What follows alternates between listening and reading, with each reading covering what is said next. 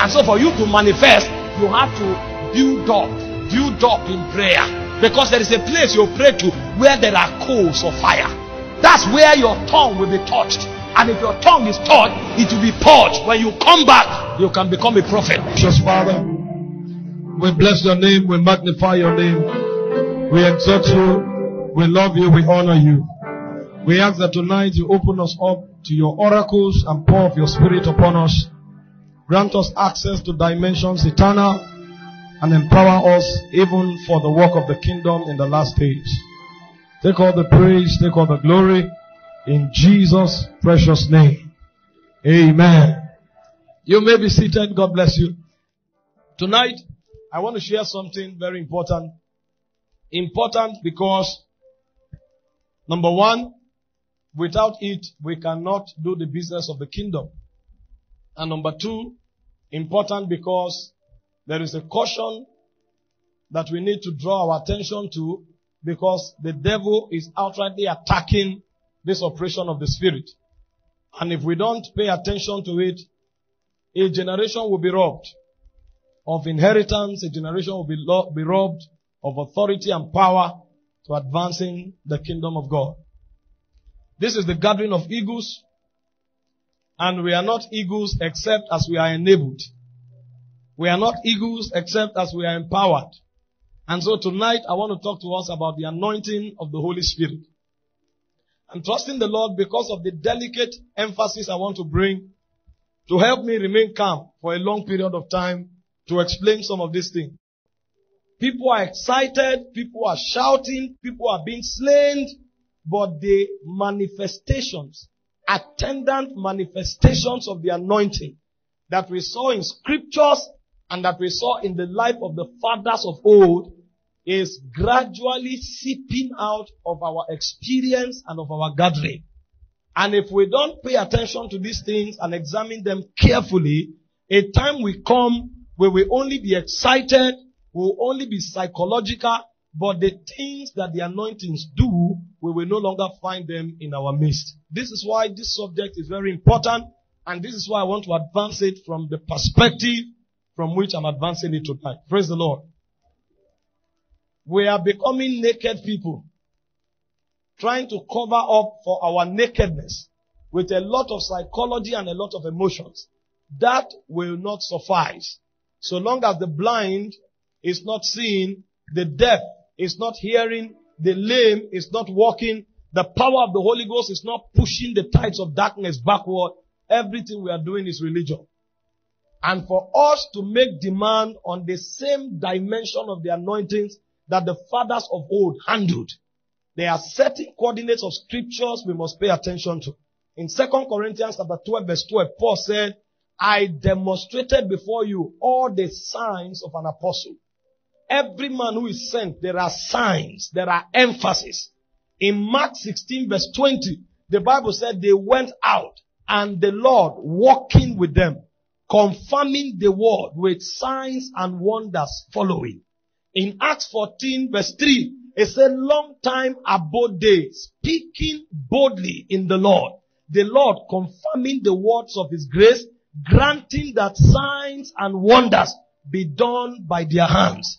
In Acts chapter 4 verse 29, it said when they were gathered together, the place where they were was shaking. And it said they were filled again with the Holy Spirit. And it said the Lord stretched forth his hands, walking among them signs and wonders. And he said great grace was upon them. These guys were not psychological people. These guys were not emotional people. There were signs that were verifiable. There were wonders that drew the attention of people to the Lord Jesus. And if the gospel must be preached accurately in our day and time, then the subject of the anointing must be understood, not from an emotional perspective, but from an accurate scriptural context. You don't have to be excited for the anointing to work. You don't have to be in church in a conference for the anointing to move. In the days of the apostles of old, the wonders they wrought were in marketplaces. The wonders they wrought were in territories where they were criticized.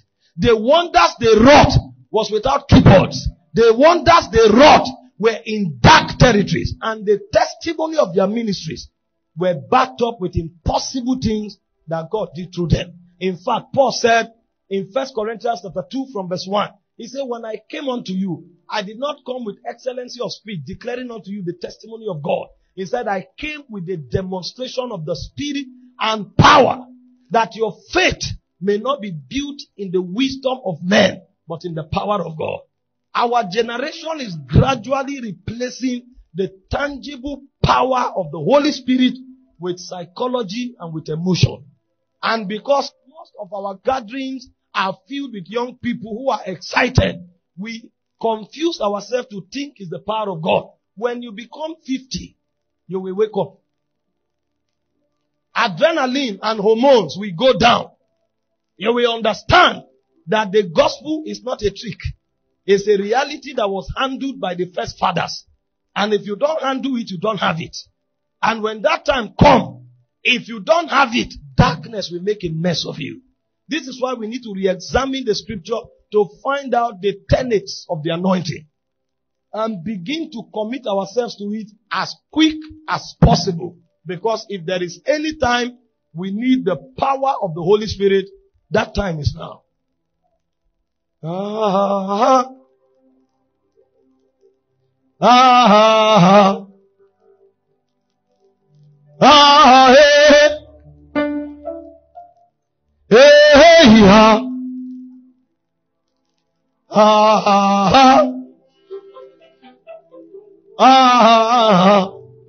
Tonight, I want to shut down emotions and get us facts of scriptures.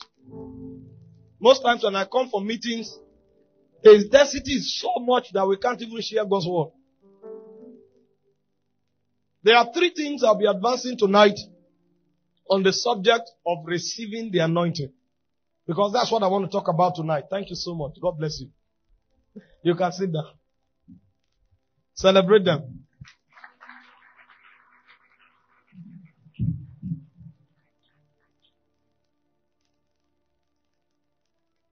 And so the 3 things I'll talk about is number 1, who anoints men. Number 2, what is the anointing meant for? And then number 3, how do you receive the anointing? Please pay attention. Please, I beg you. The anointing of the Holy Spirit is most graphically defined in Acts chapter 10 verse 38. The Bible said how God anointed Jesus of Nazareth with. He gave us the substance of the anointing. When we say the anointing, what is it made up of? So he said God anointed Jesus of Nazareth with the Holy Ghost and power. So the anointing is made up of 2 things. Number 1 is the person of the Holy Spirit. And number 2 is the attributes of the Holy Spirit. In that scripture, he picked power. But there are many attributes of the Holy Spirit. This is why the anointing is not just a force. The anointing is first of all a person. And the force, the life force that comes out of that person. The anointing is the person of the Holy Spirit and the attributes of the Holy Spirit. He said God anointed Jesus of Nazareth with the Holy Ghost and with power. With the Holy Ghost and with power. In the Old Testament, men who were anointed, the Holy Ghost came upon them. And the fragrances of his attributes flowed through them. In the New Testament, however, the Holy Ghost does not just come upon us. The Holy Ghost, first of all, came within us and then it comes upon us. But over and above the operation of the Holy Spirit, it's important for you to know that he is the person and the attributes. It could be power, it could be wisdom, it could be favor, whatever attribute that flows through you per time is part of the component of the anointing. It's important for you to understand this definition so you will know who anoints men. If you don't understand this definition, you will mistake the person of the anointing for a thing, and because you mistake the person of the anointing for a thing, you will misunderstand who actually anoints men. And if you don't know who anoints men, you will do a lot of crazy things, thinking you'll be anointed in the process. You may meet a demon. A lot of people have done things and they collided with demons and their lives were wrecked. And they didn't know why it happened that way. It's because they didn't know what the anointing was about. And so the anointing is the person of the Holy Spirit and the attributes of the Holy Spirit. Now, having understood this, who has the power to impart the Holy Spirit? You now discover only one person anoints. And the one who anoints is God. It's God that anoints men. In this same scripture, you see what the Bible said. It said how God anointed Jesus of Nazareth with the Holy Spirit and with power. Only God anoints men. If you study Numbers chapter 17 verse 11, Moses was counseled by his father-in-law to get elders who will support him in bearing the burdens that he bore daily. And God came to corroborate it.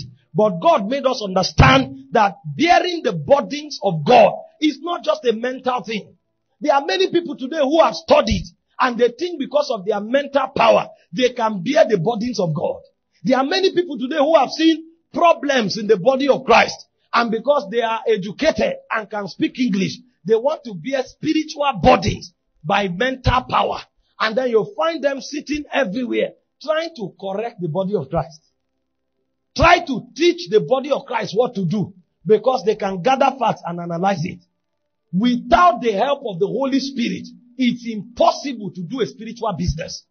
And so even after Jethro counseled Moses, it would not work that way. When God showed up, God said in Numbers 17 verse 11, he said, ordain 70 elders. He said, I will take of the spirit that is upon you and place upon them. Two things you find in that scripture is number one, you cannot help God carry out the business of God with your mental power. No matter how intelligent you are, no matter how burdened you are, no matter the facts you gather, you don't have the competence to do a spiritual business with mental power. Your prowess means nothing when spirits are involved. You may start well, wait until a demon intercepts you. You will discover how weak and vulnerable you are. That same thing you are advancing, a point will come, you will become the architect that fight it. You will not know. A lot of people stand up, they try to accuse men that they are immoral. Pastors are immoral. Elders are immoral. After a few weeks, a demon gives them influence. The same immorality they are fighting, they begin to do it. Many come and accuse pastors that they are swindling money from people.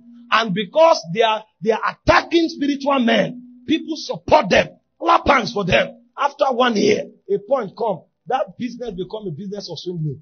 And they don't know how they got there. Mental power is not sufficient in carrying out spiritual business. And so even though the counsel of Jethro was correct, God didn't endorse it. What God did was to do it by the Spirit. And the second thing you see from that scripture is that a man can't anoint a man. The Spirit was upon Moses, but God said, I will be the one to take that Spirit and put upon the elders. This is why a man who lays hands on somebody and he becomes anointed will be praying to God about his son for 10 years. Nothing happens. If he had his way, he would have laid that same hands on his son and nothing will happen. You'll find a man who will have 200 pastors. 2 of them are picked of God and are being used. And the other 198, no matter what he does, they are not anointed. It is therefore futility to show up as a man and boast that you made somebody. No man can make another man. Only God makes men. Because if you claim you make men, you should be able to make everybody under you. How come it's 1 and 2 or 3 people only who are made? It means that is fallacy. You don't even know what you are talking about. Only God makes men. He said, follow me. I will make you fishers of men. He said, let us make man in our own image. Only God makes men. So it's God who anoints. Even though the grace is upon you, if God doesn't take that grace and put on another, forget about it. You cannot make any difference about it. If you understand that only God anoints men, when you begin the journey of the anointing, you will not trace a man. You will find God. If you know that it's only God who makes men, when you start seeking the anointing, you will not compromise the standards of God.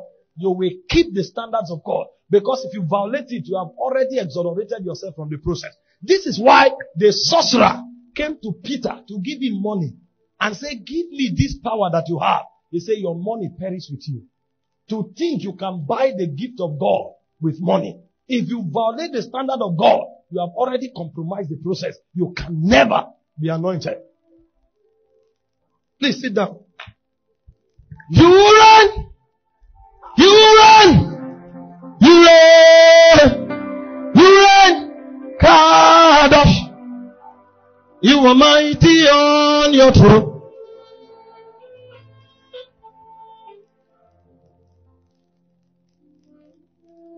You run! You run! Kadosh! You are mighty on your throne. God is the only one who anoints men. However, they are mediums.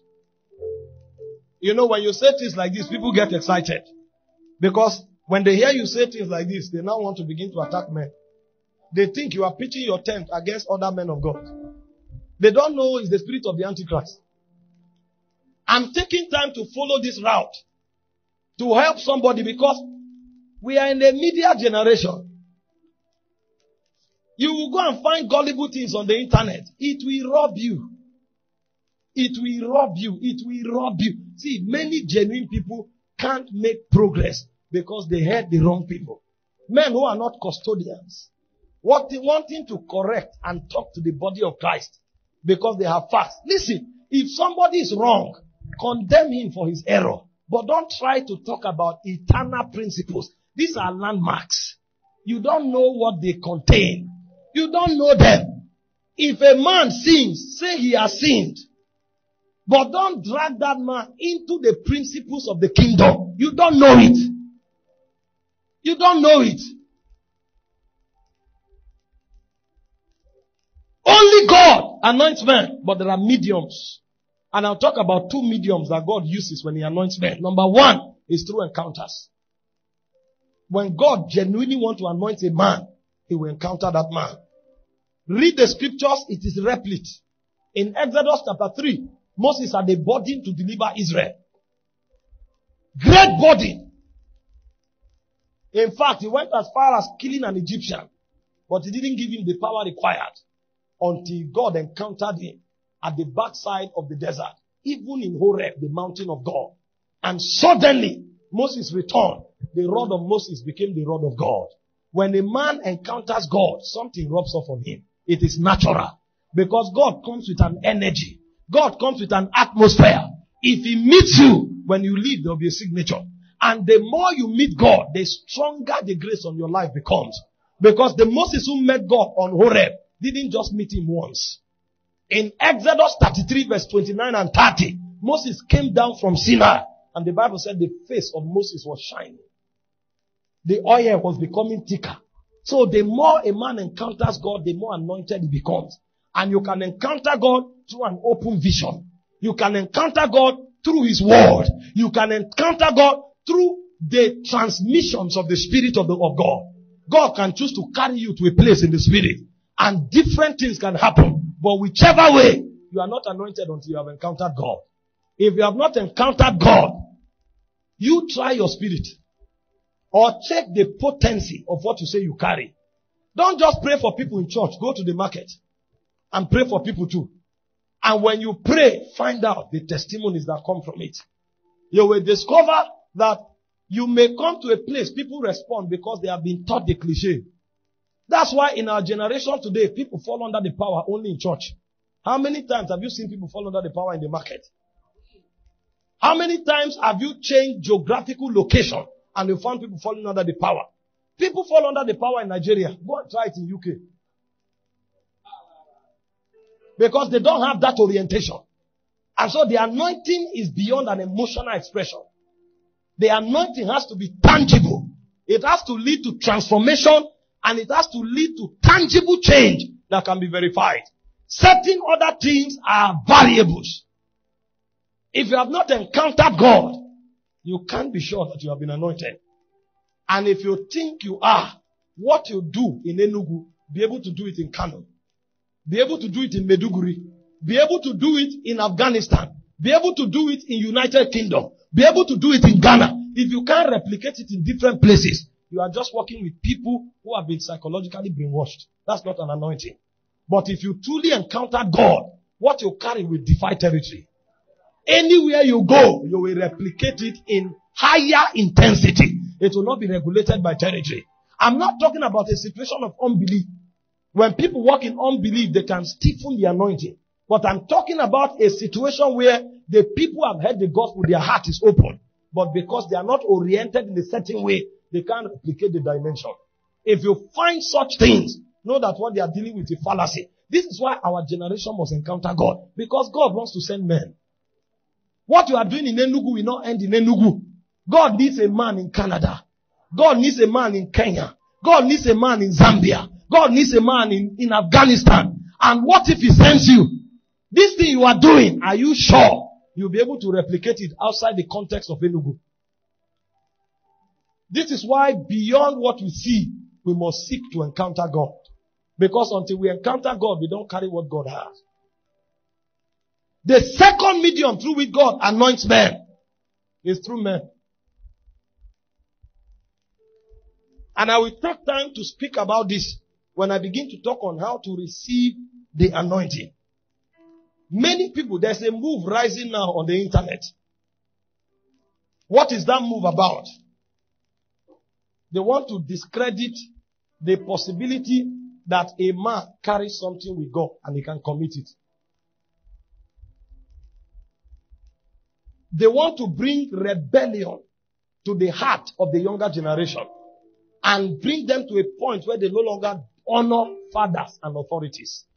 And so when you start honoring fathers, they say you are trying to gain relevance through association.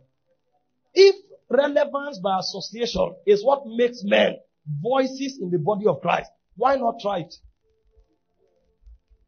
Why not start calling the names of people and see if that will make you a voice?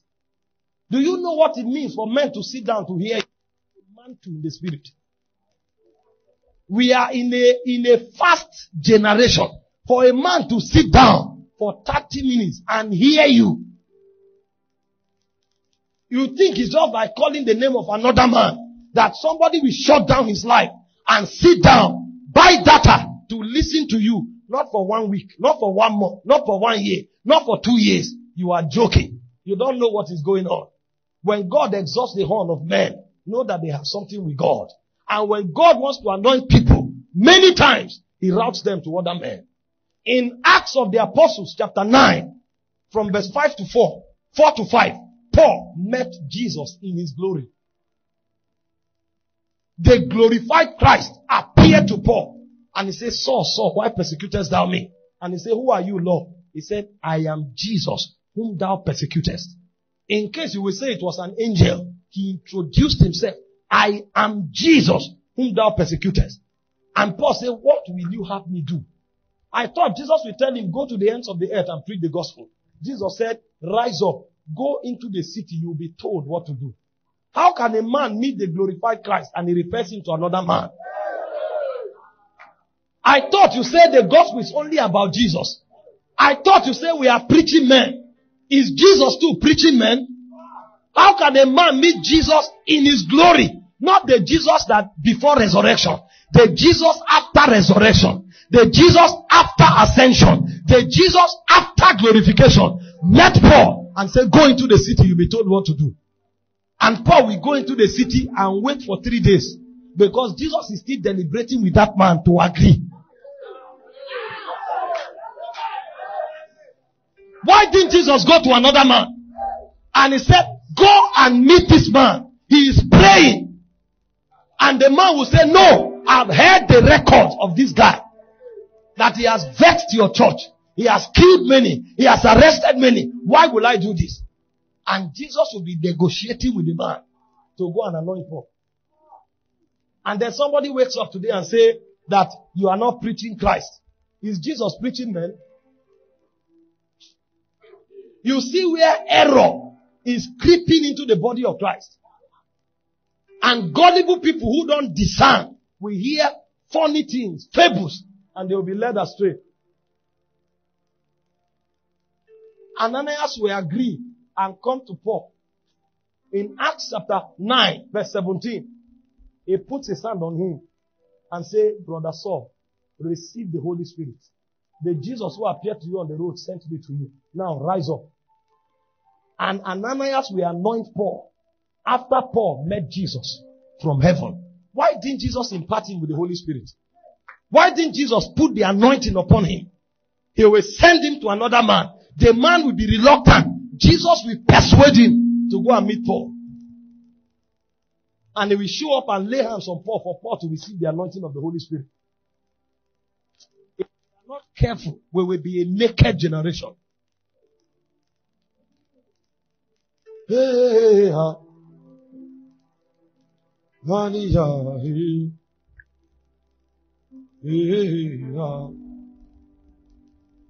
1 Samuel chapter 16, verse 13, God will want to raise a king after Israel asked for a king. And he had made up his mind already to anoint David. And God will send Samuel and say, go to the house of Jesse and anoint his son as king. Why won't God just anoint him? And Samuel will come, attempting to anoint Eliab. And God will quickly say, stop. Because if that oil rests on his head, he's anointed.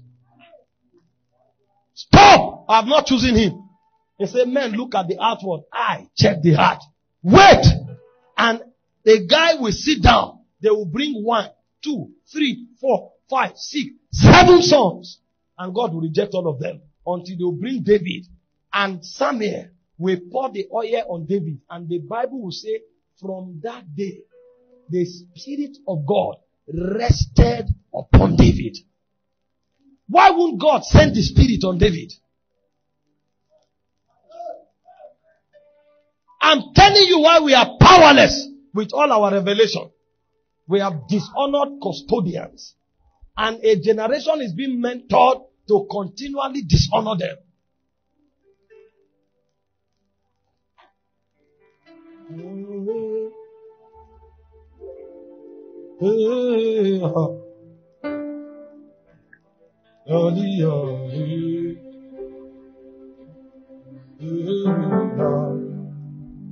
Only God anoints men. But there are mediums through which God does that. It could be through an encounter. And it could be through the medium of other men. That's why the Bible said in Hebrews 6:12, it said, follow them who through faith and patience obtain the promise. Follow them. Follow them. It's an admonition of scriptures. Follow them. What we are doing is highly spiritual. It's not a joke. This is real. Life and death depends on it. Men will die and men will survive because men carry anointings. And if those anointings are gone, a generation might be lost. Because in the day of trouble, English language will not suffice. In the day of war, grammar will not suffice. In the day when spirits show up from darkness, facts will not be enough. You will need men that have a walk with God. Men that have things to show, to rise up and speak on behalf of the body of Christ. Study the scripture. It's replete.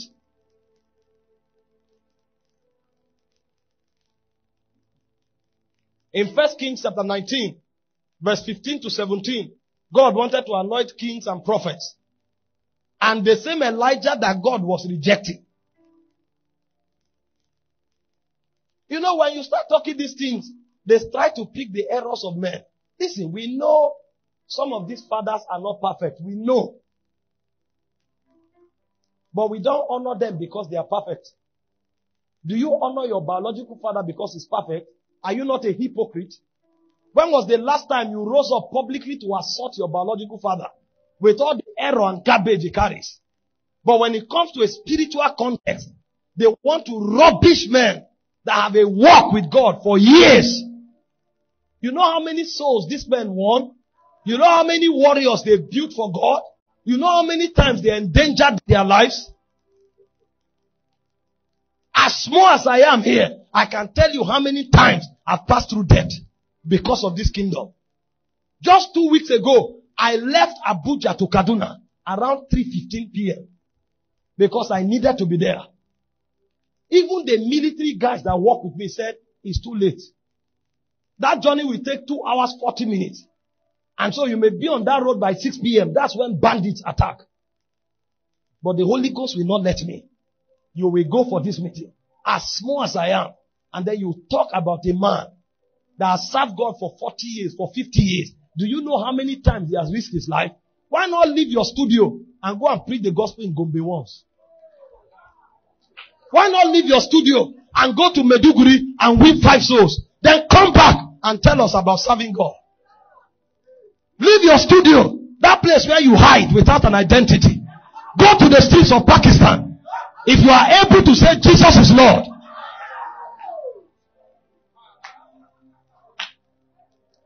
You think it's to sit behind a studio and preach to people online?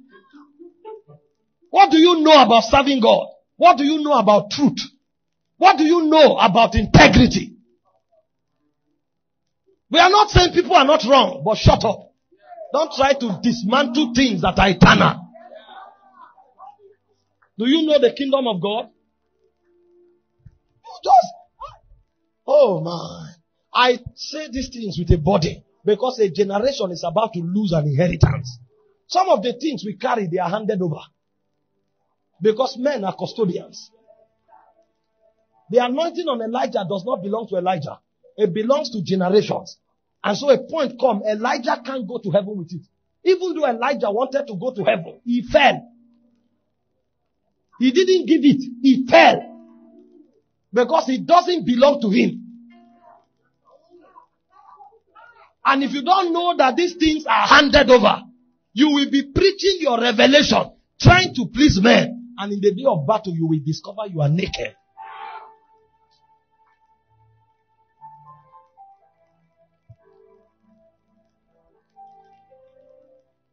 Do you know when they call people? Those who are ministers, ask those who reach them. It's around 12 midnight to 2 a.m. that people are calling you. When you pick, they say, we know this is the time we will reach you. And sometimes it's not even an emergency. Somebody calls you 1 a.m., you pick. You say, I had a dream. Because the anointing puts a responsibility on you. You can't be angry because if you are, the Holy Ghost will be angry with you. And then you think it's by researching 1 or 2 mistakes on Facebook and sit down to talk. Do you know the kingdom?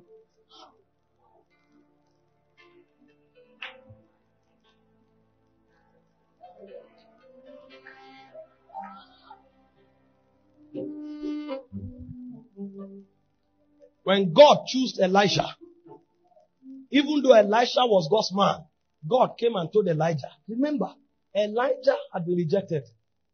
God had rejected him. And God told him, go and anoint Elisha as prophet in your stead. I have rejected you, but there is something on you that I can't deny. I put it there. And before you leave, somebody else must collect it. And God will command Elijah to go and anoint Elisha because God doesn't have need for him anymore. And then you sit down, you think that because somebody made an error, they should crucify him. Do you know what God kept on him? Do you know what God hid in that man? We don't validate their mistakes. And we don't encourage anybody to learn from it. Remember, the men we follow, we don't only learn their good. God allows us to follow them to also learn their mistakes so that we can be better. So we are conscious of their error. But we also know that there is something they carry. And that thing they carry, we must receive it. This is not human worship. When you honor your father, you are not worshiping him. Except in your own training and where you come from, honor is worship. When you honor your father, when you greet your father, are you worshiping him? You hear garbage and you are wondering, where are these people come? Why beasts come? Then you will discover that we are helpless. You think God who left them there is not wise? You think God who left them there did not see their mistakes? When you take them out, who can stand to say restore? Who can stand? The crisis we are going through in Nigeria. Why do you think certain things and certain thresholds have not been crossed? It's because there are certain men they know because they are present. There are things they cannot do. And then you come, you say they made this mistake. You crucify them. If those men leave, can you stay in your state and call the name of Jesus? You don't know what people carry. And then we glorify those who have died. And those who are alive, we crucify them. This is why a generation is not being anointed. Because we can't discern the vessels who carry it. How many people have encounters? If I took a census here now, how many of you have had encounters before? You'll be shocked that out of 100, maybe only 5 have had encounters. If God anoints only by encounters, how many will be anointed? Do you know the price you pay to be encountered? There are laws that govern encounter. One of the laws that governs encounter is of total search for God. Seek for him with all your heart. How many men here can search for God? If God said he will anoint only encounters, how many will be anointed? This is why he creates other channels apart from encounters to anoint men. Because he knows we are growing.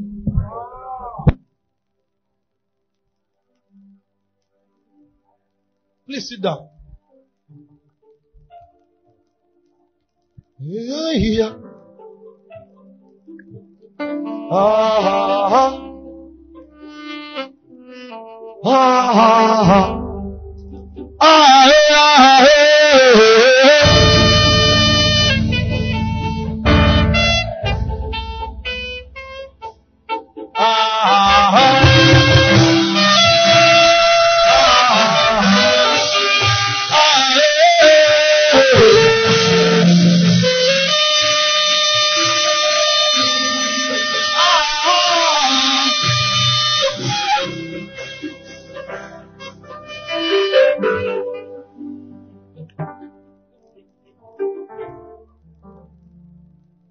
How do you receive the anointing? Since I started talking in this direction, maybe I begin from this one. Is by honor. This would have been the last, but I've dabbled into it already. You receive the anointing by honoring the vessels that carry it. You dishonor them, God can never use them to anoint you because it's a law in the spirit. In Hebrews chapter 7 verse 7, it says without every contradiction, it says the less is blessed of the better. It's a law. If you don't honor a man, even your heart can't open to receive from that man, no matter how you try. This is why we teach the culture of honor. Because the culture of honor helps you to open your heart to receive. And if your heart is not open, you can never be anointed. In Genesis 27, from verse 7 to 9, Joseph wanted to transfer the inheritance to his son. And he said, get for me a savory venison. Let me eat that my soul may bless you. They knew the strategy. They knew the principle. They knew the order of transference. Show me honor. My soul can open to bless you. I know you are the one God has chosen. I know God has ordained you. I know God will take the spirit upon me and put on you. But show me honor. Let my soul connect to your soul. If you don't honor me, my soul can't connect to you. These are patriarchs of old. They knew the landmarks. They found it in the spirit. And they know that these things can never be denied. When a man of God, we find a generation fighting every servant of God. Be careful. It's a strategy of the devil. There are 3 things the devil achieves when he does that. Number 1, he blocks the channel of inheritance. You will see a generation rise with so much revelation, but they cannot see the attendant manifestation. We will teach power. It will be more intelligent than all the fathers put together. The fathers with their little revelation, we see power, we may not see it. Meanwhile, we will teach power better than them, but we will not see power. We will teach all the doctrines of healing. You will never see one witch here in our meeting that is raised. All our anointing ends with people falling under the power. The fathers will show up and just talk for 5 minutes, and 10 witch ears will be empty. Does it not suggest to you something is wrong? Because there's a truncation in inheritance. Your own biological father, do you dishonor them to receive their inheritance? Who told you you will do it in the spirit and it will work? We don't teach the culture of honor to deify men. The Bible said to raise men not to be tossed to and fro by every wind of doctrine. You honor men because you have been trained to discern. And a mature believer knows the difference between honor and worship. Even God himself, in Ephesians chapter 6 from verse 1 and 2, he said, honor your father in the Lord. And he said, honor your father and your mother, that your days may be long. That means if I want to keep you on earth for long, you may make it difficult for me if you dishonor your biological parents. As powerful and as sovereign as I am, I may not be able to keep you on earth for long if you dishonor your parents. So in case you want to live long, better be careful to honor your parents. That is God talking. And then you find people show up trying to disconnect a generation from an inheritance. Listen, there is a wisdom that is with someone that needs to rest on you. There is an authority that is with someone. God has chosen you for that authority. Don't allow dishonor shut down your discernment so that you will see that person and you will not connect and receive. I know these things have been abused. People have become irresponsible in the name of tapping from one another. I know it has been abused. But if somebody abuses a reality, correct the person and don't put down a principle. The principle is older than you. And if our generation is not taught, we will end up with emotions and psychology. This is why this is the only generation people pride themselves in prayer. Now when men are talking, it's prayer.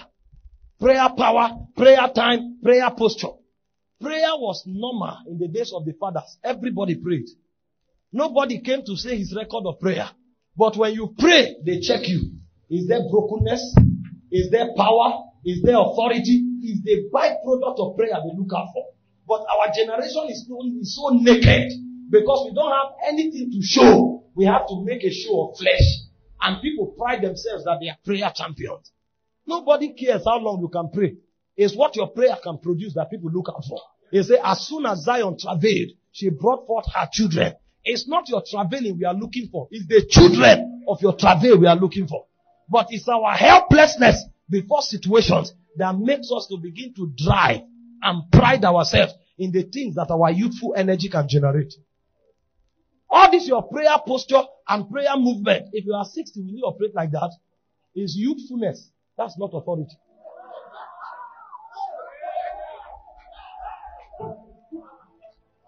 I'm telling you, error is creeping in gradually. Today, people call authority a wetsuit. And so when we pray, we want to appear on the internet with wetsuit so that people will see how wet. My suit is already wet. This is not authority. If there's authority, when I finish, I'll pray for these people. He will walk. If not, this sweat is nonsense. This is not the authority. The sweat is not the authority. You can put it on Facebook.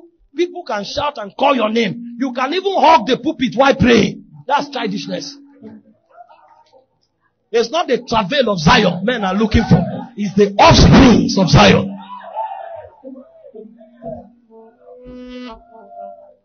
When we are naked, we start looking for things to cover up.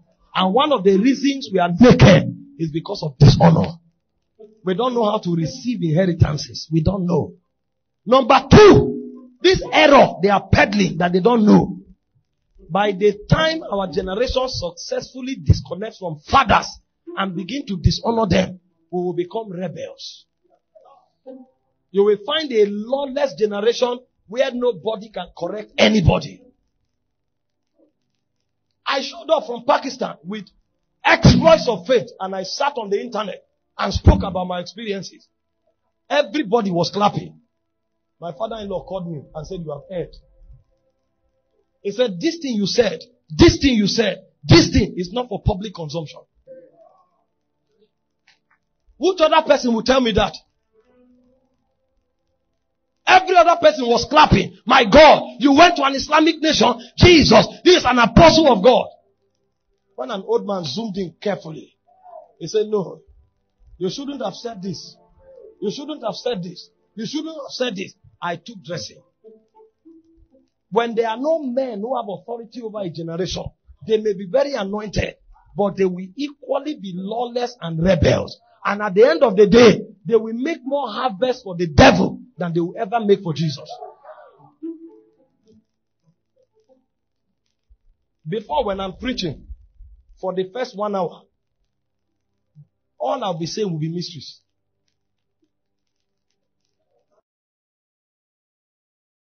Boy, he doesn't call me apostle. He said, "Michael, how are you?"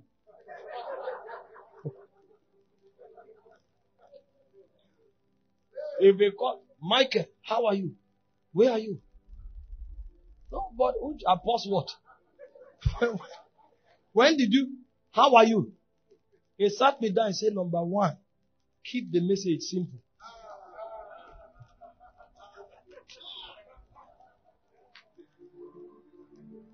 Keep the message simple." It's called the gospel. It's good news. When you have an encounter, discuss it with those who have those encounters with you.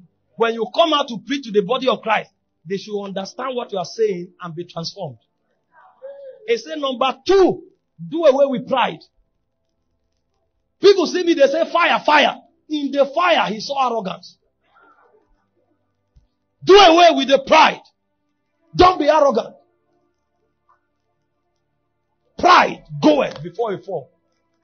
Number three, don't destroy yourself.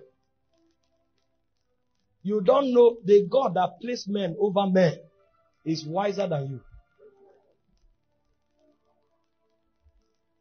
There was no anointing there. It was instructions and commandments. He said, no matter what men do to you, never be bitter. He said, when you are bitter, stop preaching. Your priesthood is corrupt.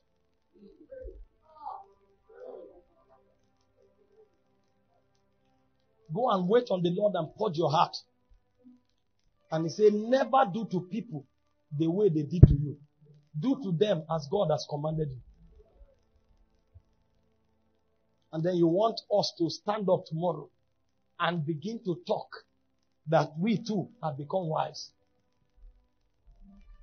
When you say these things, they claim that you are trying to exhort men or you are trying to gain relevance by association. Do they know what these things are in the kingdom?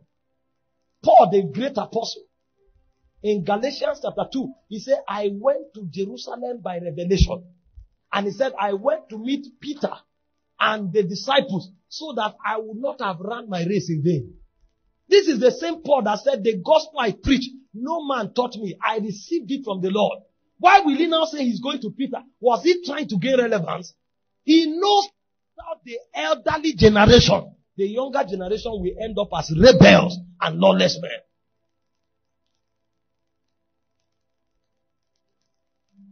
If you find a generation, a person or a people that nobody can instruct them and they are not accountable to anybody, run for your life. When a generation becomes wise, they look for authorities deliberately to submit to. There are certain contexts when those authorities are men. And there are certain contexts where those authorities are laws that govern systems. For example, if you go to the Catholic setting, if you go to the Methodist setting, they may not have men as symbol of authority, but they have laws that govern them. They have presbyteries. If you come to the Pentecostal setting, they have men. Whichever way you find yourself, make sure you're under authority. Don't let anybody talk you into dishonor. There is no inheritance attached to it. This is why you can pray for 40 days and yet not be anointed. Because God will be afraid of committing power to you. You are without a checker. You are without authority. Without a law over your soul. If you can speak and you are not afraid that somebody can call you and say, what is the meaning of this? Then you are in error. There's problem. Wait until it manifests. You will be shocked the level of error you will pioneer. In fact, even when you become an elder and those you have submitted to have died, what you do is that you have accountability cycle. Friends that can talk to you in the face. At every point, a man must have authority over him. This is what the devil wants to do to our generation. And this is why God is afraid of anointing us. God is afraid. And this is why I'm sharing this. I'm not sharing this to glorify anybody. I'm careful not to call people's names. I called God's servant's name by mistake because I just wanted to tell you what he told me. But I'm telling you this. God is afraid of anointing our generation. The things we are doing, imagine if one apostle in Nigeria can fill a stadium and raise 10 cripples. Imagine what will happen. Why do you think those things are not happening? We have prayed to the level of being able to raise cripples. Not 1, not 2, not 3, not 4, not 5. More than 10 in one meeting. We have revelation enough to be able to raise cripples over 10 in one meeting. We have enough consecration. Listen, if I tell you the consecration that some of the apostles I know keep, you will shout. But with the revelation, with the prayer power, with the consecration, God has withdrawn authority.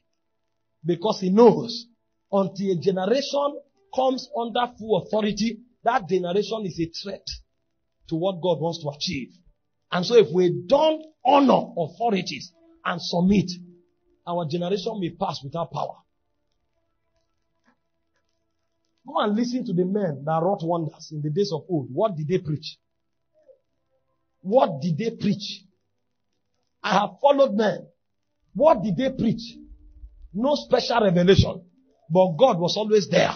Remember, in Mark 16:20, he said the Lord walking with them, confirming the word with signs.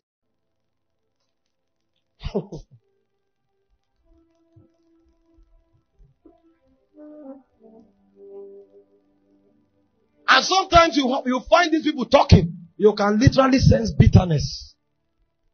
You can sense envy. You can sense jealousy because they don't have what it takes. For a man to correct the body, there are 3 credentials he must have. Number 1 is love. If you don't love the body, you can't correct the body. The Bible says speaking the truth in love. When you find people speaking in bitterness, in sentiment, in envy, just shut your ears out. Before you know, bitterness will enter your soul. Number 2, you cannot speak the truth except as you are speaking in faith. So when you find people who speak the truth, they say it in faith. The boldness is by the Spirit. It's not based on intelligence. It's not based on research.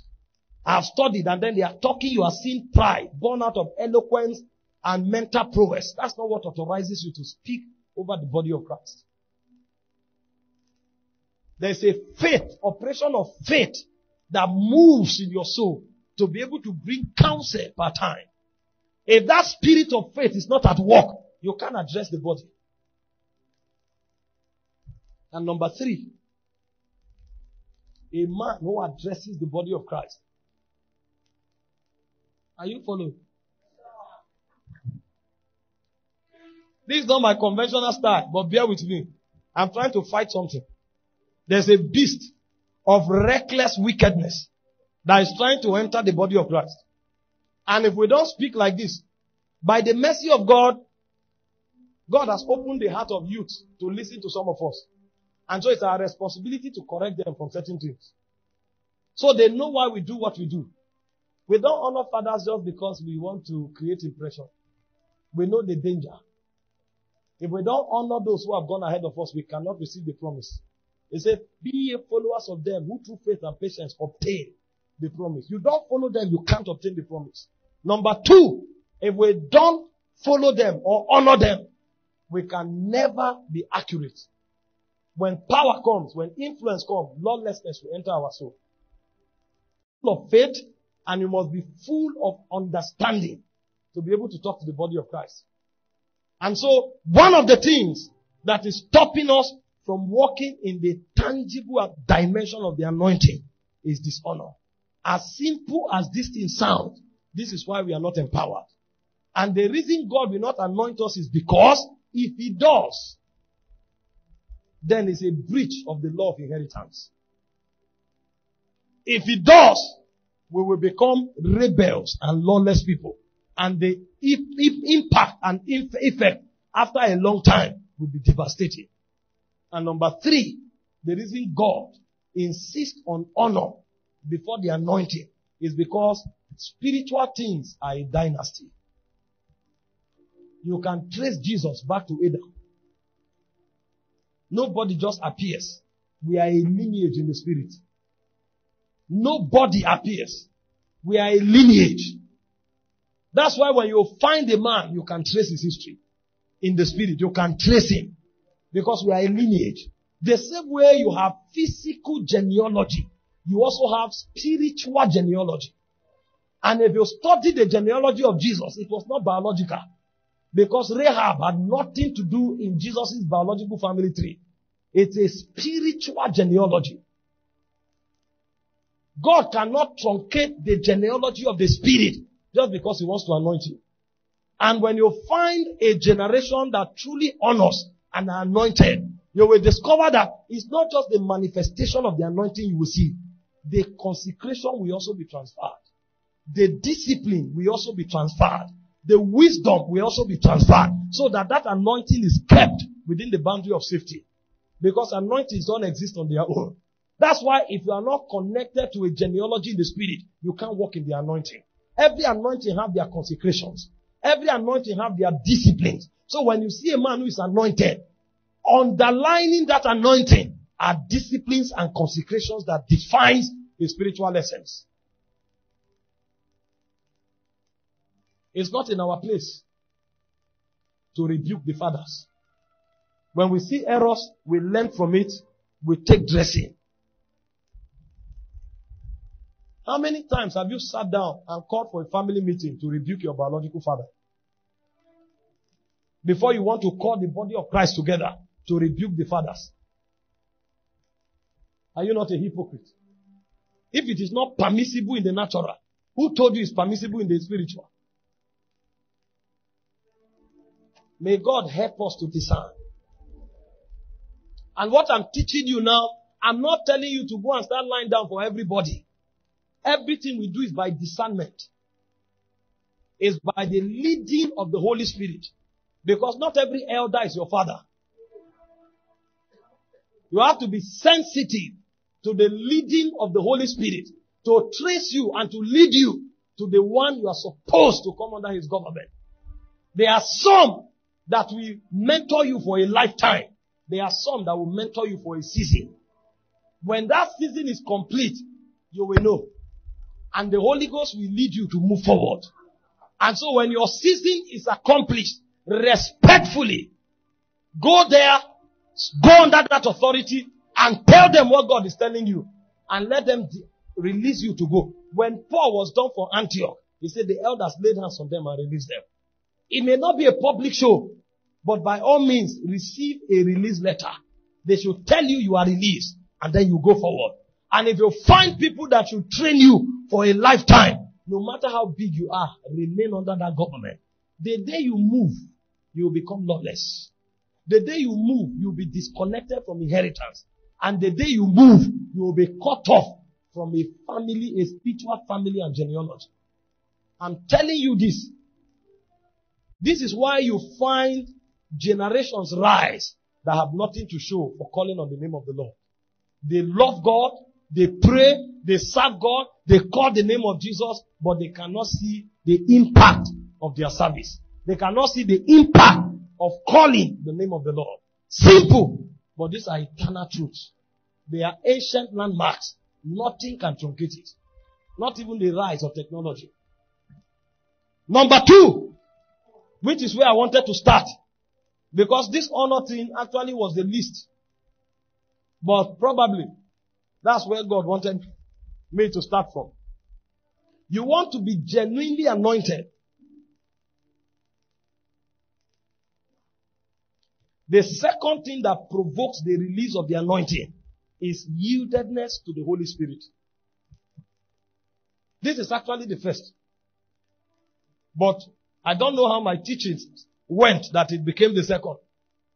The second thing that provokes the receipt of the anointing is yieldedness to the Holy Spirit.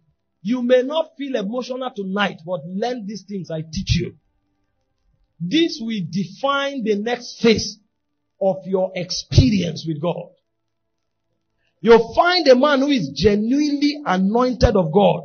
He is thoroughly yielded to the Holy Spirit. I teach it again and again and again. In John chapter 1, from verse 1 to verse 4, the Bible gave us 4 credentials of Jesus. He said, in the beginning was the Word. He said, the Word was with God and the Word was God. The Bible clearly called Jesus God. Number 2, it said, all things were made by Him. Without Him was not anything made that was made. The Bible clearly called Jesus Creator. Are you following me? He called Him God. He called Him Creator. Number 3, it said in Him was life. The Bible clearly called Him the author of life. And number 4, it said that life was the light of men. The Bible called Him light. Jesus introduced as God, as Creator, as life, and as light. But for 30 years, Creator, God, life, light was in Zebulun. Zebulun was in darkness. For 30 years, Creator walked amongst men. He was helpless. No blind eye open. No deaf ear open. No cripple walked. No gospel was preached to usher men into the kingdom. Why? His credential was nothing without the enablement of the Holy Spirit. So long as you are putting on flesh, the Holy Ghost must enable you. 30 years later, we will hear Jesus in Matthew 3:15 come to the baptismal service of John to be baptized. And John will clearly discern him. You are the Son of God. I'm not worthy to unloose the latchet of your sandal. And Jesus said, suffer so for now. Thus it becometh us to fulfill all righteousness. What was Jesus saying? I acknowledge what you acknowledge. Creation should not baptize Creator. I formed you. Before you were formed in your mother's womb, I knew you. I am your Creator. But this is the route the Holy Ghost is taking. And so for now, even though the law of the Spirit said, the lesser is blessed of the greater, the Holy Ghost has chosen an unfamiliar route. And if I must receive the power of the Holy Spirit, I must yield. So he said, suffer it to be so for now. And so John dips him into the water and baptizes him. As he came out, he was praying as he has always prayed. But suddenly the heavens opened and the Holy Ghost came upon him. As if that was not enough. That was one layer. In Matthew 4:1, the Bible said the Spirit led him into the wilderness, not to be coronated. It said to be tempted of the devil. Are you seeing the unfamiliar route the Holy Ghost is taking him through? First, the Holy Ghost makes Creator to be baptized by creation. And then the Holy Ghost now leads him to be tempted. Meanwhile, Jesus has already taught in the Lord's Prayer, lead us not into temptation. Why would the Holy Ghost be leading you into temptation? The law of yieldedness demands that even when you don't understand, believe.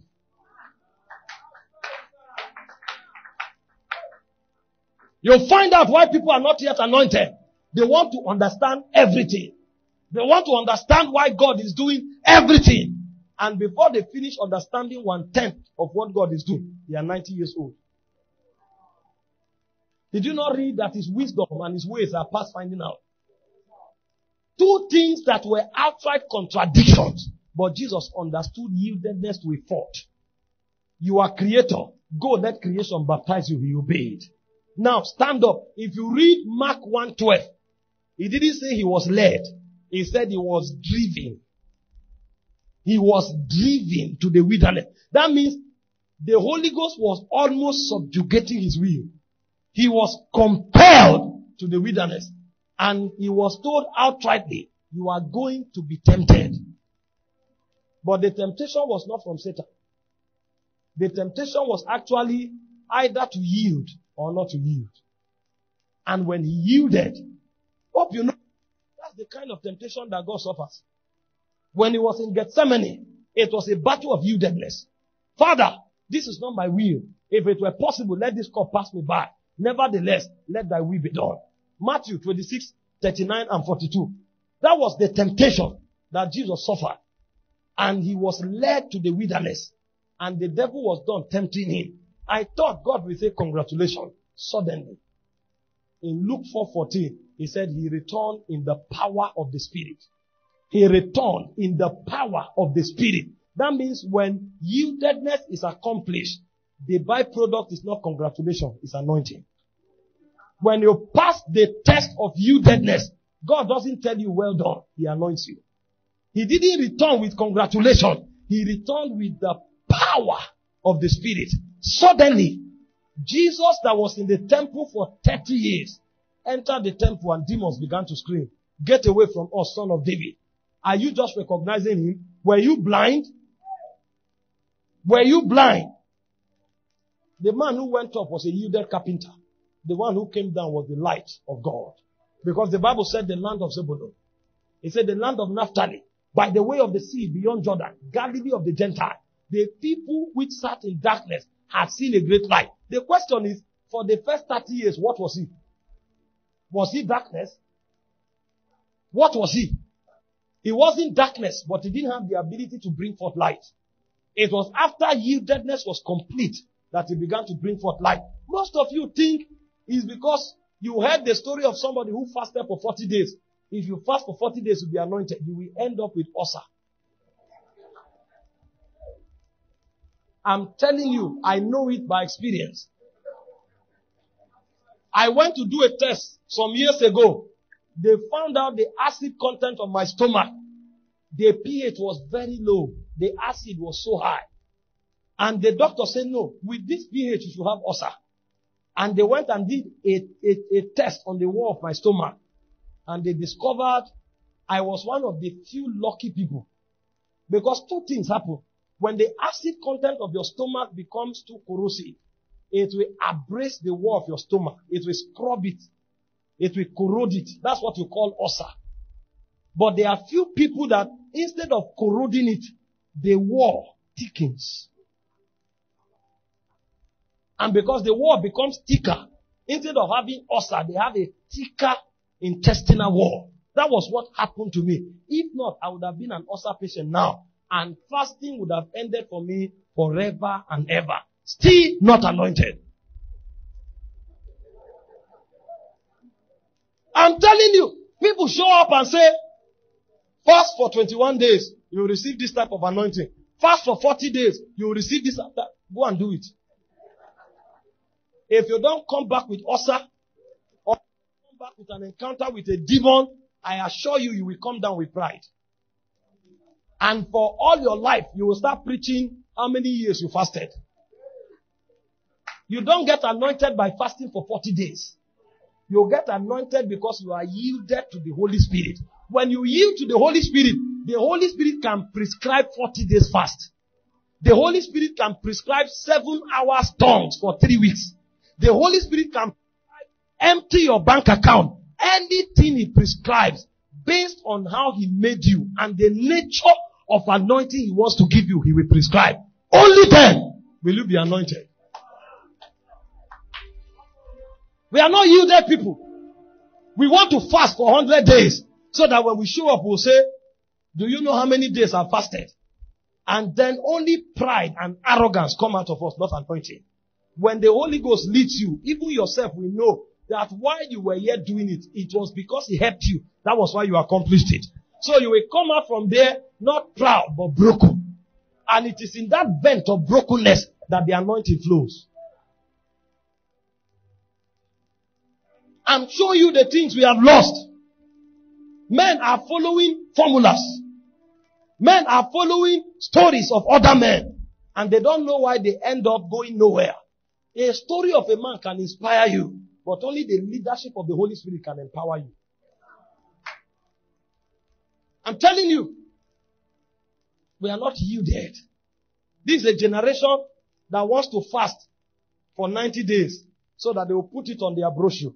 The moment you open them, you'll see 90 days fast. They want to pray in tongues for 3 months and put it on their brochure.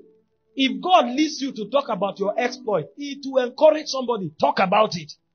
But never make the mistake of thinking those things you did in the flesh is the reason why God lifts you.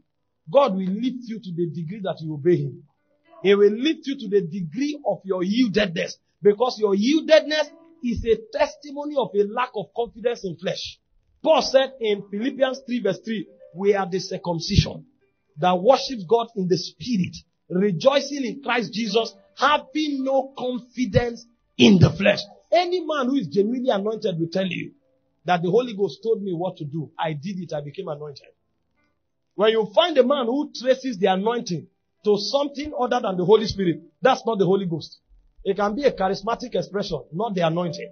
And if you want to check it, either you test the spirit by discernment or you bring real life problem. You will see how helpless he is before those problems. You want to test the spirit, check him. When he's talking, you will sense pride. When he's talking, you will sense bitterness. When he's talking, you will sense competition. Because many times, what took us to the mountain is not God, it's competition. Somebody raised cripple, so me too, I must raise cripple. And then you go and fast for 40 days. When you are done carrying out your stunt, come back and start learning from the Holy Spirit.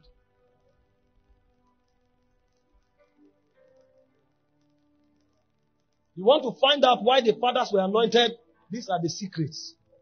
They were yielded to God. What you read as principles were actually the testimonies of their submission to the Holy Spirit. They did it until it became a life force, and they left it as a memorial for generations to come. I'm not discouraging you from prayers. You strengthen your spirit by praying. I'm not discouraging you from fasting. You activate the sensitivity of your spirit through fasting. But I am telling you, if it is the anointing of the Holy Ghost you are looking for, the Holy Ghost Himself must lead you. If it doesn't drive you, you can never be anointed. When He's done with you, He can choose to give you an encounter, or He will send you to a man. And when you meet that man with ease, whether that man likes it or not, you'll be anointed. Hope you know some of the things we receive from men, if they have their way, they won't give us. Have you not seen men that people receive something from them by mistake? And the thing pains them so much that they want those people to submit their life to them forever and ever and become their slave. Because it pains them. How did this person receive this thing? If they had their way, they would have reserved it for their children 20 years later to give it to them. Now that you have picked it from them, every time they see you doing anything and you don't give them glory, they want to die. Angry and bitter. And you can sense it. That this thing they didn't give you, you took it. Aliyah!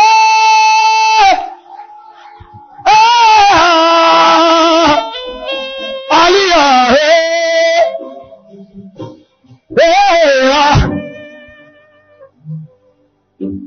Please sit down. Kai. Don't trouble my water.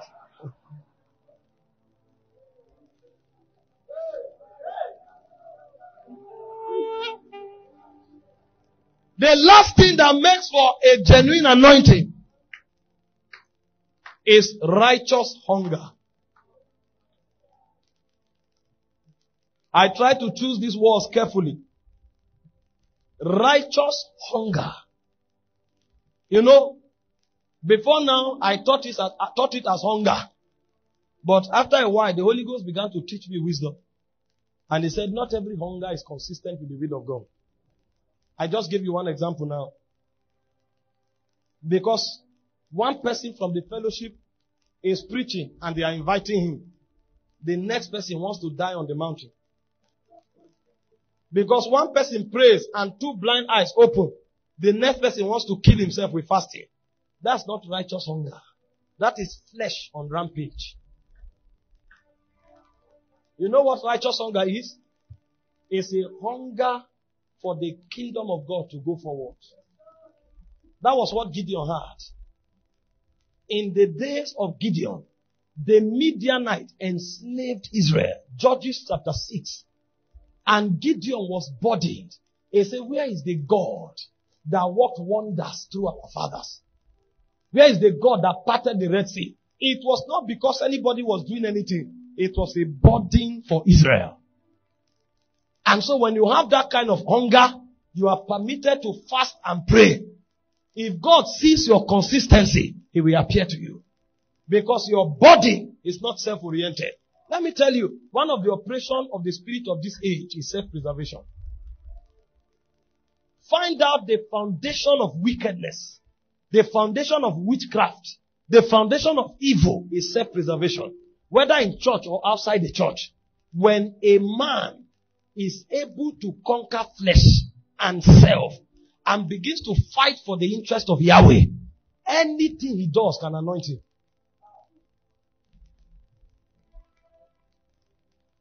And so the reason our generation is not anointed, we don't care about God. We don't care about others. We only care about our reputation. We care about influence. We care about fame. Mistakenly accuse a man and see the defense he will bring on the internet to clear his name. Anything that touches our name, we want to die. But what you will know is that if it is God's kingdom you are pursuing, welcome on board. They will harass you, they will accuse you, they will attack you. Don't bother about self-defense. The Lord will be your defense because He is your shield and your exceeding great reward. Only speak when it has to do with God's kingdom. Elijah said, I am terribly vexed. 1 Kings 19 verse 10. For the Lord God of hosts, for they have killed their prophet, they have destroyed their altar, and there is no more. I'm the only one left. He had burdens for God. When you see men who have hunger for God, Jesus, the only time we saw it as if he lost control was when he came to the temple and it was defiled. And Jesus showed up, my goodness. You are turning the house of God to a den of wolves and thieves. And he made a cord of many whip and flogged them out. That is hunger. When a man has such passion for the things of God, he's about to be anointed. Moses was not concerned about himself. He saw Israel oppressing Egypt, an Egyptian oppressing an Israelite. He pained him to his bones. He killed the Egyptian. That was the body that took him to Horeb. You want to be anointed. Stay with God until He replaces your selfish ambition with the burdens in the heart of the Father. When those burdens come to your heart and you begin to prosecute them in prayer, prosecute them in fasting, you are about to be dangerously anointed. There are certain men, they see the sick in the body of Christ, they can't sleep. Lord, how can we profess your name, yet so many people are sick? If you will anoint me, Father, if you will anoint me, sickness will be defeated in my generation. God sees it. It's a burden in the heart of God. There are many people that look around and they say, why are so many people godless? Everywhere we turn, there's iniquity. Lord, anoint me. I want to wreck people to the kingdom. Did you not read about Reinhard Bonnke? He said his ambition in life is to depopulate hell and populate heaven. Why will he not gather 10 million people? It was not a self-centered ambition. It was about the kingdom. And when God saw it, God gave him influence. God gave him healing power. God gave him favor with men. Anywhere the guy shows up, whether you are Muslim, Hindu, Christian, regardless of tradition, regardless of belief, regardless of class or pedigree, everybody went to Reinhard Bonnke's meeting. The anointing was born out of a hunger to see men live hell. When you have such burdens, God is about to anoint you. Why do you think God sent Moses back to Egypt? He was tired of seeing Israel pressed by the Egyptians. You will not see the healing anointing until you are tired of seeing men sick. When you are tired of seeing men sick and it's not a show to you, God can anoint you. And when God genuinely anoints you with the healing oil, the flow and the channel of that anointing will be compassion. When you see the sick, that compassion will flow like a river. Because that was the burden that took you to seeking God. You want souls to be won into the kingdom. God will anoint you with influence and authority. Suddenly, doors will begin to open to you. Your goal is not you want to preach in London. Your goal is not I want to preach in Zambia. Your goal is not I want to preach in Ghana. Your goal is I want to see souls won for the kingdom. And because you are pressing there, a point will come, an anointing that gives you utterance, influence, and favor will rest upon you. You will sit in your room, doors will keep opening. Somebody else thinks it's about flyers and billboards. Somebody else thinks it's about notification on Facebook and YouTube. You will pray and die on the altar. You don't have passion for souls and you want to be a traveling minister. What do you want to do? You think God has time for your gullible sentiment? Souls are going to hell.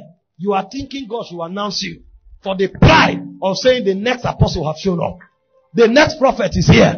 This is the next Reinhard Bonnke. And then you put a placard online. You are joking. You don't know the kingdom. You want to be anointed? You must find a body in the kingdom. That body must overwhelm you and you must prosecute that body. When God sees that body has become the breath on your nostril, He will invade you with an anointing you cannot contain.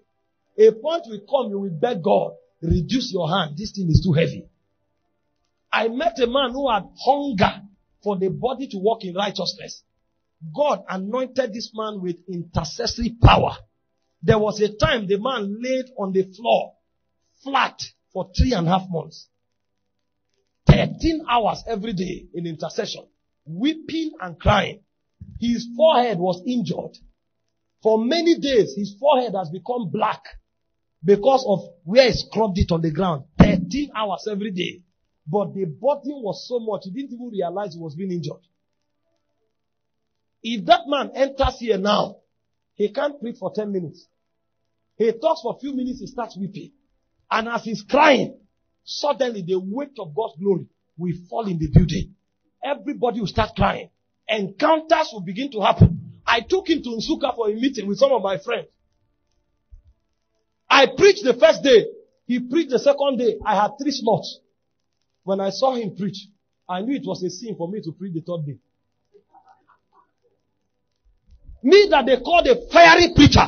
When I saw them, I came up and said, please, all of us need this man to speak to us. I had to give him my slot and sow the seed into his life. Both of us came as ministers. But I saw somebody that carried something that the generation was lacking. And for those 4 days, he held us spellbound. He comes to the altar like the wage reviver. As he's weeping, people are coming from the hostels. Some people walked into the meeting. They said Jesus met them on the walkway.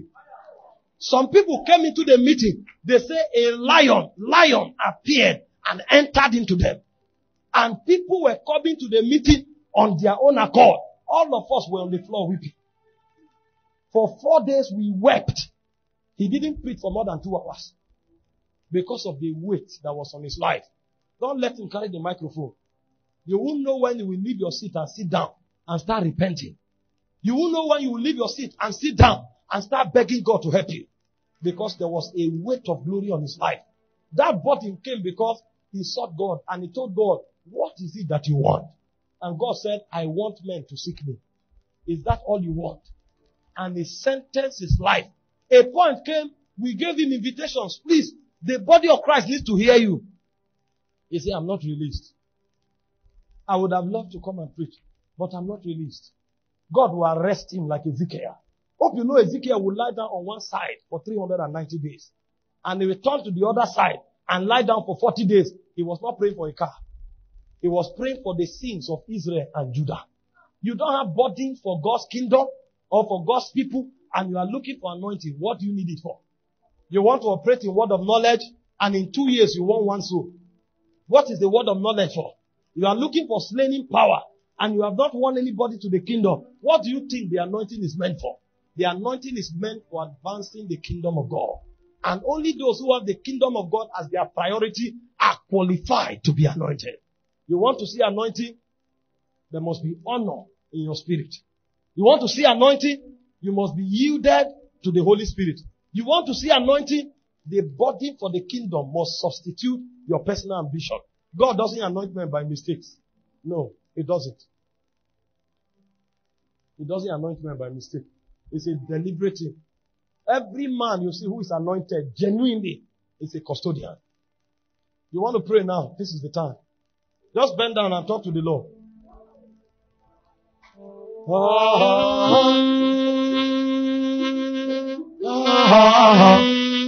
Some of us truly, what we need to do now is to repent. I'm telling you. Some of us, what we need to do is repent. Our dishonor and arrogance has already disqualified us. We are just not aware. Some of us, our rebellion to the Holy Spirit has already made it impossible for us to be ever anointed. And some of us, our self-centeredness, selfishness, and personal ego and ambition has already disqualified us. If you truly heard me, some of us need to repent.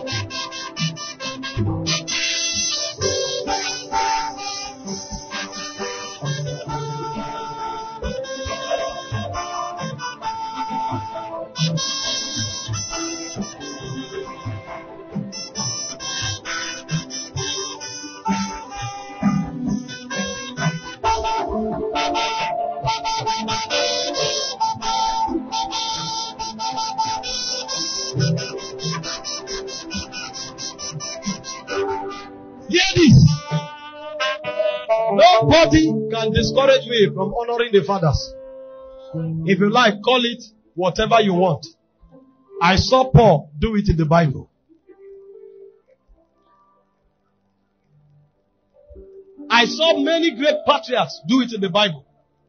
In fact, God Himself introduced Himself after the fathers that have walked before the next generation. He said, I'm the God of Abraham, Isaac, and Jacob. Paul said, I went to Jerusalem to meet Peter so that I will not have run in vain. If Paul was not looking for relevance by association, then if you like, call it whatever you want. This generation, we will follow those landmarks. I want to pray for you tonight. But before I pray for you, some of you, listen. Some of you, you will need to ask God to help you. You have learned some things unconsciously. And you have done some things not knowing their implications. That's why your efforts are being wasted.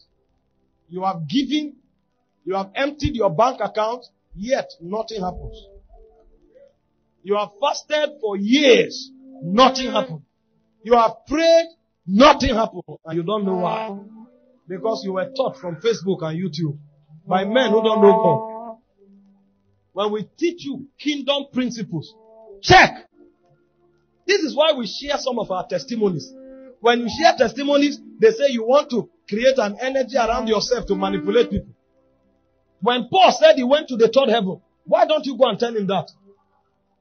When Paul was talking about his records and credentials, how he was flogged 39 times, how he was in prison. When Paul talked about the grace of God that walked through his life, why didn't you tell him that?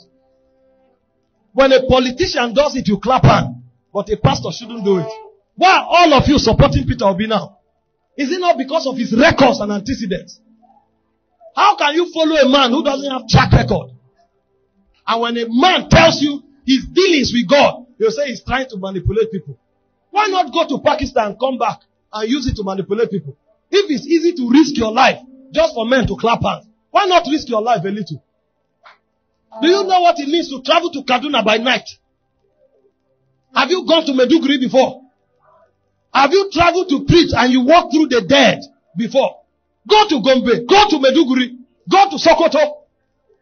Travel to the eastern part of the world and stand in public and call Jesus is Lord. When you do that, come back to Facebook, we will hear you.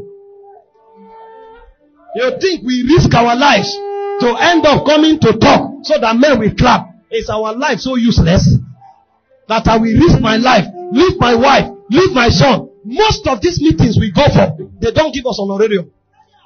Is it because we don't talk? Meanwhile, I risk my life to travel in the night. And then when we come to talk about the dealings of God, you say we are looking for applause. Why not risk your life, abandon your wife and children, and come so that they will clap for you on Facebook? What does likes do to my life? And if you think it's Facebook that makes men, why is it only few men that are made? Talking nonsense.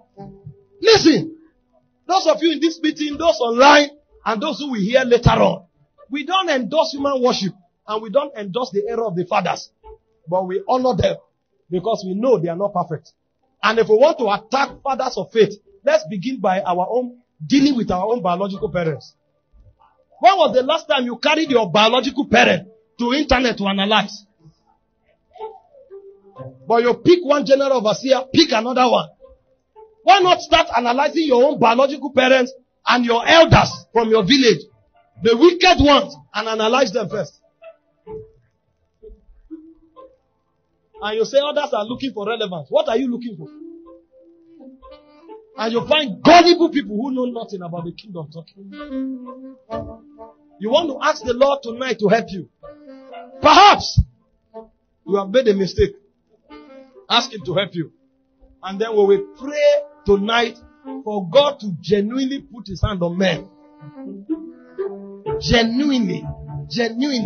Listen, we make mistakes. I told you, I'm a young man. I'm already making mistakes. So I will be foolish to think a father who has served for 50 years has not made errors that himself is ashamed of. And when I call somebody, I don't endorse him. I don't even have the stature to endorse him. That's number one. It will be pride to think I'm endorsing a father. Number two, I don't worship any man. And if there's anybody who is worshiping a man, it should be pointed out and condemned. And I will be the first to stand against it. However, you cannot lure a generation to dishonor the fathers. And in the same vein, if you are not yielded to the Holy Spirit, or you are not carrying the burden of the kingdom, don't dream of an anointing. No one will come on you. Tonight, you want to ask the Lord to help you. I may not call us out. We are out of time. Just place your hand on your chest. For some of you, it's dishonor. For some of you, it's lack of yieldedness. And for some of you, it's self-centeredness. And just in case you are here, you are not repenting, but you have never asked Jesus to become the Lord of your life. You don't have a relationship with Jesus. What we are talking about here, you don't even know it. It's alien to you. If you are in the category who needs to give your heart to Jesus, I want you to come out. But for those of you who are already born again, but you are making it right with God, place your hands on your chest. We don't have time, so I'm dealing with these two categories. If you have not said, Jesus, become the Lord of my life, I told you only God anoints men. Jesus, the Son of God. You want to come out? Come quickly. I don't want to mix it up. I see a lot of people already with their hands on their chest.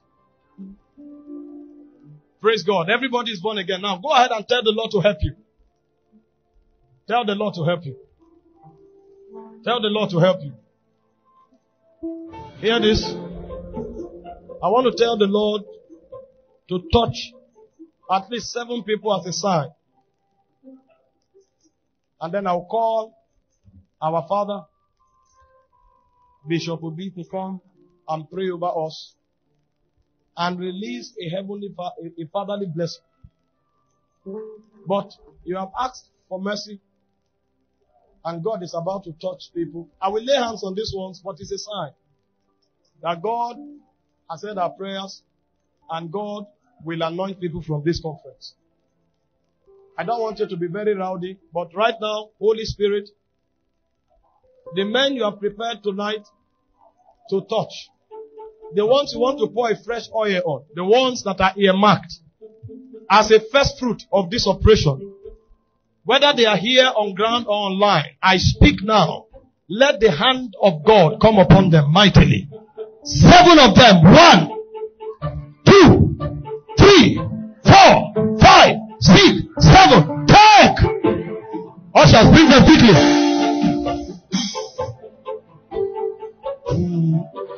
Hear me? Somebody has a growth in the body that is being dematerialized now. There's a growth around your breast. It's melting now. You can check your body. You discover the growth is gone. Check now. There is a growth that is dematerializing now. I just picked it in my spirit. Please, anybody finds out that something that looks like a lump has melted, can you wave at me? Please check your body. I just picked that now. I've not prayed, but I guess that was a burden in your heart that God wants to address. It's like a painful substance or something in somebody's. Hey, help the sister. She just lifted her hands and the power of God is on her. Bring her here.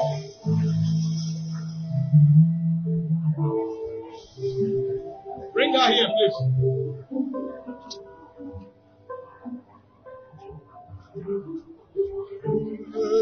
At this point, just bring her towards the front. She just lifted her hands and the power of God took her down.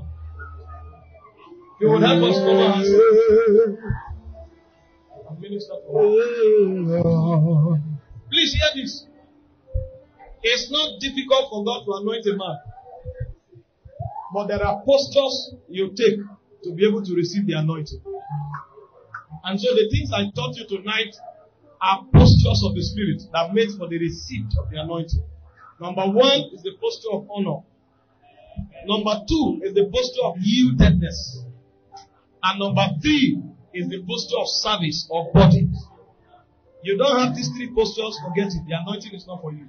And so for you to manifest, you have to build up in prayer. Because there is a place you pray to where there are coals of fire. That's where your tongue will be touched. And if your tongue is touched, it will be purged. When you come back, you can become a prophet.